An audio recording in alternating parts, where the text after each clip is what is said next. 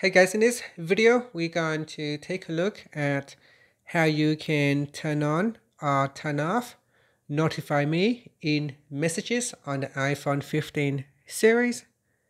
First, let's go back to the home screen by swiping up at the bottom of the screen.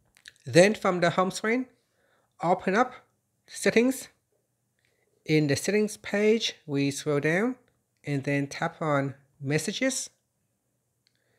Now in here, scroll down and then go to the Mentions section and tap on Notify Me. Tap on the Notify Me toggle button to switch it off or turn it on. When this is on, you will be notified when your name is mentioned, even if conversations are muted. And that's it. After, you can tap on the back key to go back to Settings, swipe up to go back to the home screen. Thank you for watching this video. Please like and subscribe to my channel for more videos.